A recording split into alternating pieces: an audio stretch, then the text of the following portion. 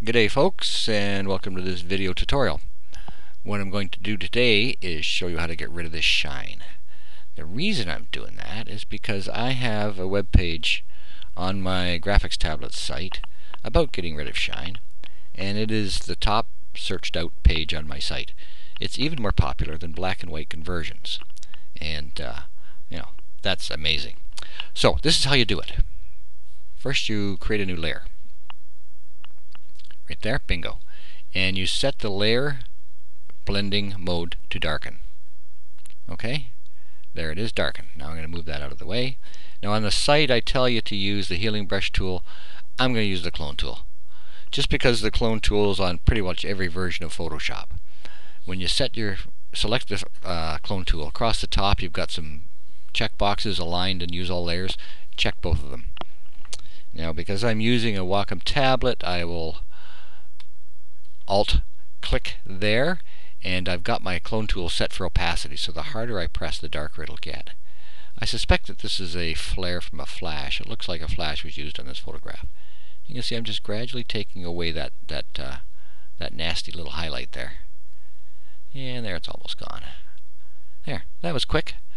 Now if we wanted to, we could come down here to her cheek and get rid of some of that little bit of shine that's going on there.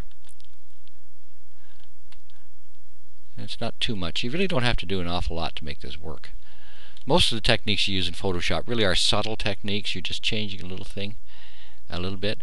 And I always have trouble with the nose. I create these goofy lines. I better stop or I'm going to make too many of them. So that's really it. It's a very simple, straightforward technique. This is before, and this is after. So let's do something else here, because we've got time and we're having fun, so let's just carry on. I have a friend who's a professional model photographer, and he said that what you gotta do is make the eyes sparkle in a picture like this. So I'm going to select my magnetic selector tool, and I'm going to press the caps lock, because with a graphics tablet, a Wacom tablet, the magnetic selector tool with the caps lock on is a pressure sensitive one, and you can see what that means. As I press harder, the area that it's sampling is getting smaller. So let's get around here quickly. This is not a lot of fun just watching someone select things. And we'll make sure we get into there. Oops.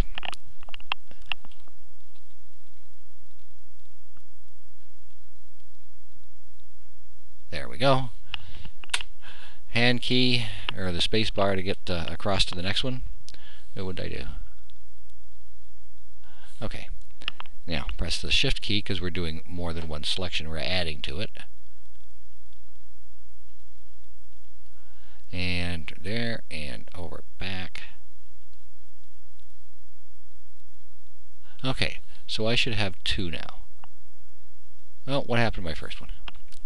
Let's zip around there again.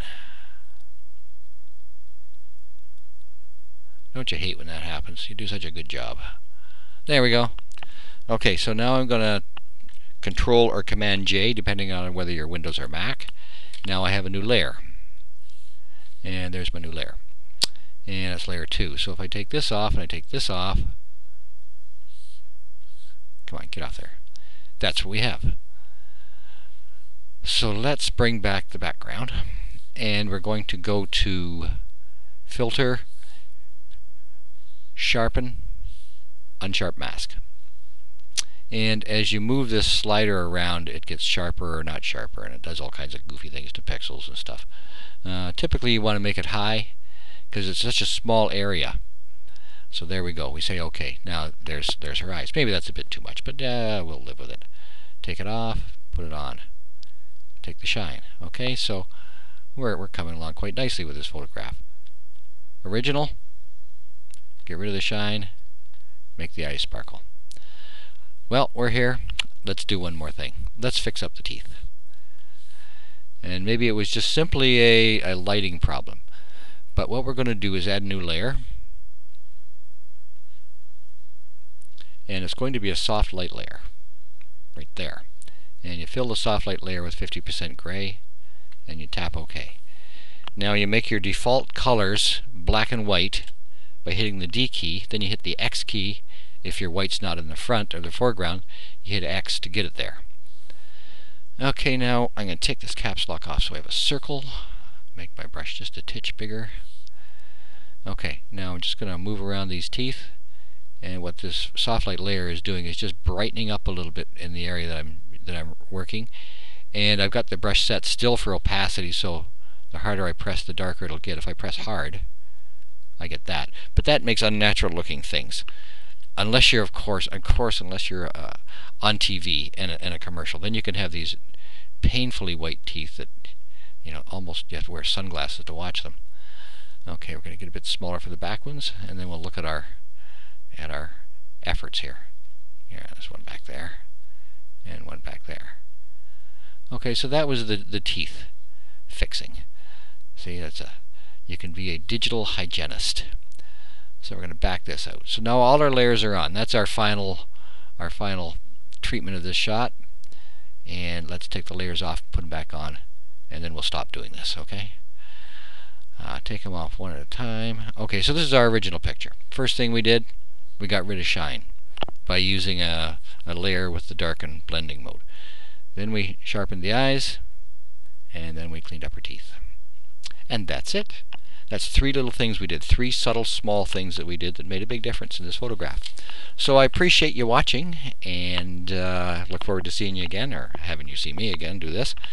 And please take some time, drop around to my site, and prowl around, see what you can see. I would appreciate that. So take care and have a great day. Bye now.